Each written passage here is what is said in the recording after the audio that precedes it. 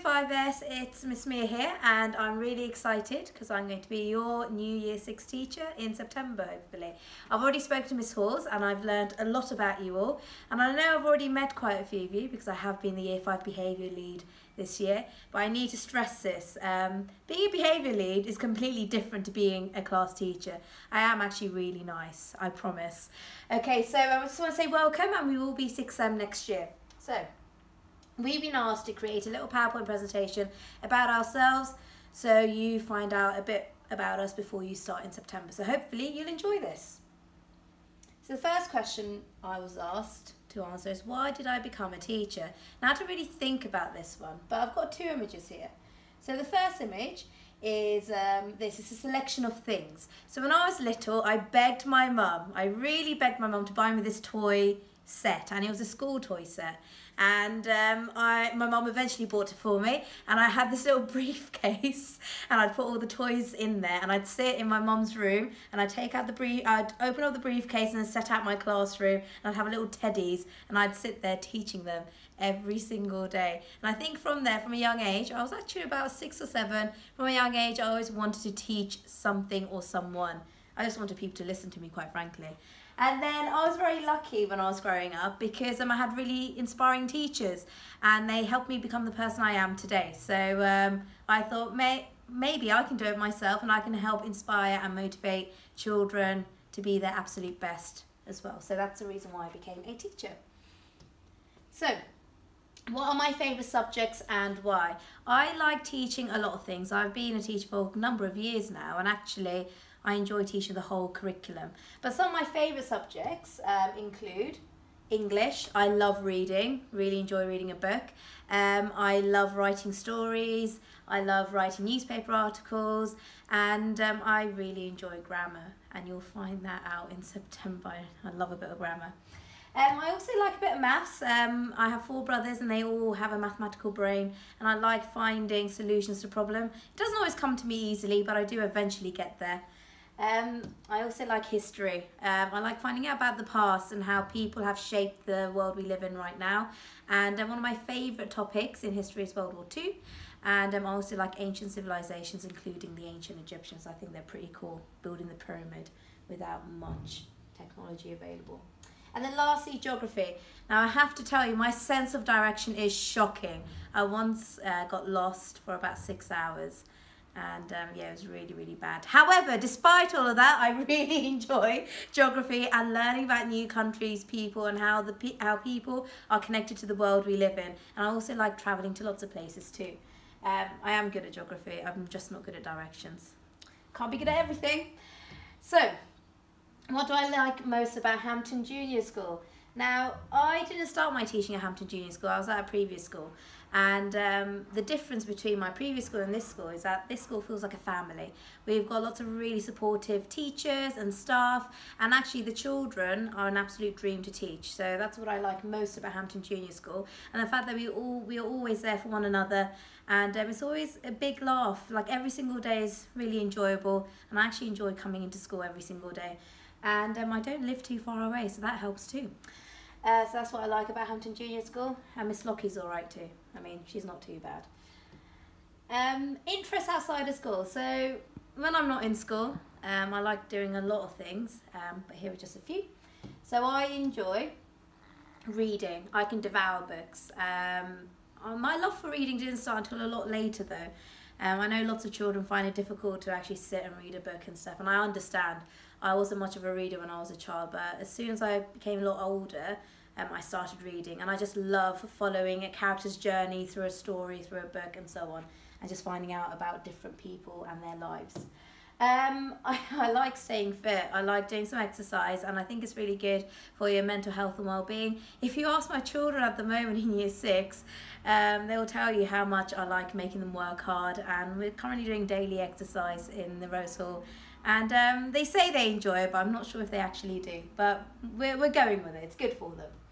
I also like socialising with not just family, but also friends. I think it's really important to actually relax with the people around you and actually switch yourselves off and enjoy things with family and friends. And then lastly, I actually like cooking. I'm not good at baking. I can't bake, but I can cook. I can cook a lot of things, so it's one of the things I enjoy doing. I know that Mrs. Gale doesn't like cooking though. She's really bad at cooking. So if she ever offers you anything, don't accept her. So, my positive reflection. Now I've got an image here of the Toy Story family, and that's my positive reflection for this whole lockdown scenario, being around family. Now I'm from a large family, and I'll get onto that a bit later on, and we all have busy lives. So actually during the lockdown we spent a lot of time together. So we cooked together, we watched films together, we've spoken about our childhood and so on, and growing up, and it's just been nice spending time with every single person, and getting to reconnect, I think, is a key thing, and actually going on walks and so on. So my positive reflection is actually spending time with my family, but also having time to invest in my hobbies, so reading, cooking and so on. Right, that's my positive reflection. And then we were asked to write about fun facts. Now these aren't really fun, they're just facts. I don't know what constitutes as fun facts, but here's some things about me. Number 1, I moved to the UK when I was 5 months old, and originally lived in Cardiff, Wales when we first moved here. It's just a fact, it's not really fun.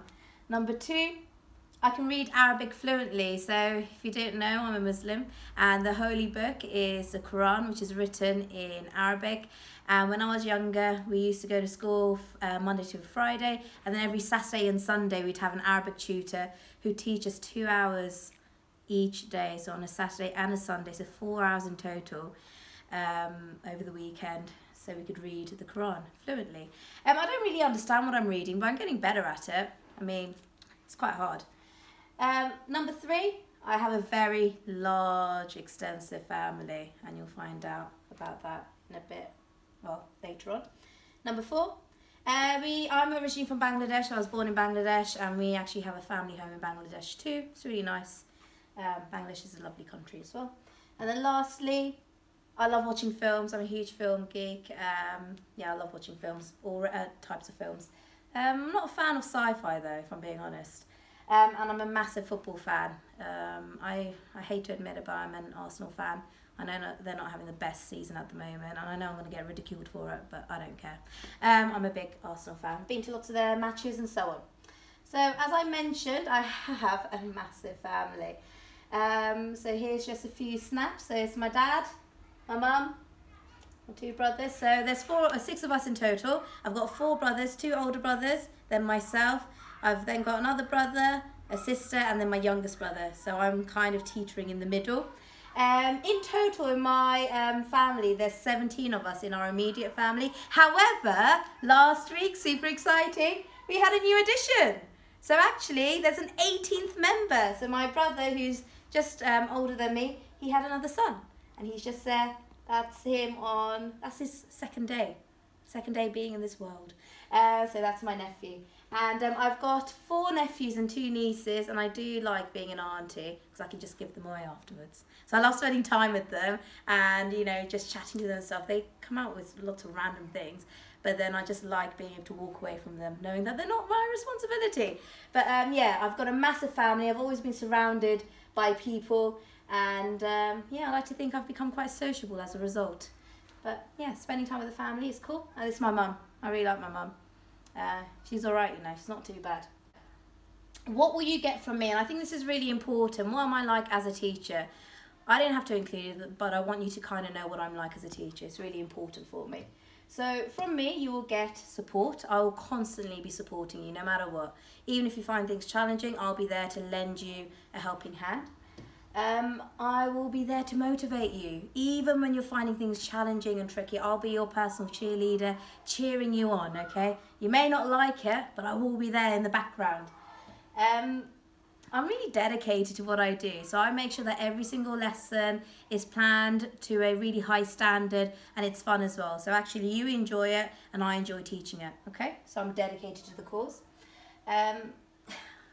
This is debatable. I reckon I'm quite funny, but my previous classes may say that I'm not, but I like to think I am. I like to keep my classroom light-hearted and calm and quite, don't like being serious. I quite like being quite jovial and jokey, but I am serious when I need to be, just saying. And then lastly, I'm a really good listener, so if you have any problems or any issues and you just need someone to talk to, I'll happily sit and talk to you from my desk over here. Okay, I will sit and listen, 100%. So what do I expect from you then? Because I'm going to give you 100%, so what do I expect from you? I expect you to just work hard. I want you to come in every single day ready to work hard. Okay, that's super important. I want you to have a laugh and actually realise that school is a fun learning environment. Okay, it's not a stressful space where you just come in and you just work. It's a balance between having fun and being serious. I want you to persevere. So even when you're finding things tricky, I just want you to keep going and use the tools around you to support you with your learning. I want you to challenge yourself. Okay, so don't just do the bare minimum. Push yourself. Go for the goals. Go for the challenges. Really excel in your learning. And then lastly, I just want you to believe in yourself and aspire to be your absolute best. And I think that's my biggest challenge for next year, is make sure that you are your absolute best for next year, or during next year and in year 6. Okay? So this is what I expect from you. And just be kind and supportive. Boys and girls, we thought it'd be a really cool idea to read you one of our favourite poems. Now, this is one of my favourite poems, and allegedly it's Mrs. Gale's favourite poem as well, so she's jumped on the bandwagon. It's called Please Mrs. Butler by Alan Alberg. It's a collection of poems, but we're going to read you the title one. So are you ready, Mrs. Gale? Yeah, I just remember this poem from when I was a child, and I really, really enjoyed it. I don't think anyone asked, but Oh. okay. It's called Please Mrs. Butler. Please, Mrs. Butler, this boy Derek Drew keeps copying my work, miss. What shall I do? Go and sit in the hall, dear. Go and sit in the sink. Take your books from the roof, my lamb. Do whatever you think. Please, Mrs. Butler, this boy Derek Drew keeps taking my rubber, miss. What shall I do? Keep it in your hand, dear. Hide it up your vest. Swallow it if you like, love. Do what you think's best. Please, Mrs. Butler, this boy Derek Drew keeps calling me rude names, miss. What shall I do? Lock yourself in a cupboard, dear. Run away to sea.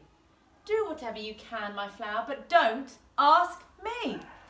Now, you'll be pleased to know I'm nothing like Mrs. Butler, but I think Mrs. Gale is. Don't worry, you won't be hiding in the cupboards. Alright, I hope you enjoyed that, guys. Bye. Alright, so thanks for listening, guys. I cannot wait to teach you in September, and I really look forward to seeing you all very soon. Right, bye.